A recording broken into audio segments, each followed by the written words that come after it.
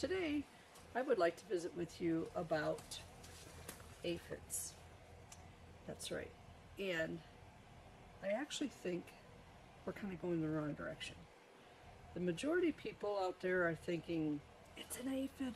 Ah, I want to kill it, right? I want to destroy it. I want to get it off my plant. I actually think that's the wrong thinking. What we need to be thinking is this plant healthy? Because if it's not super healthy, and I mean completing proteins correctly through the photosynthesis process, then it's going to be susceptible to aphids. So guess what?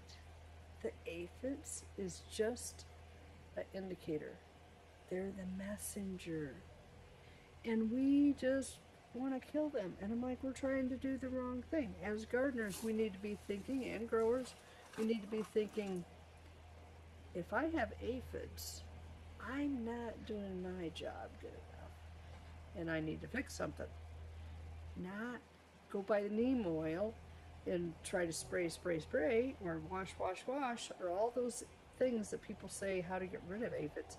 You're only putting a band-aid on it. You're not getting rid of aphids until you get your plant healthy.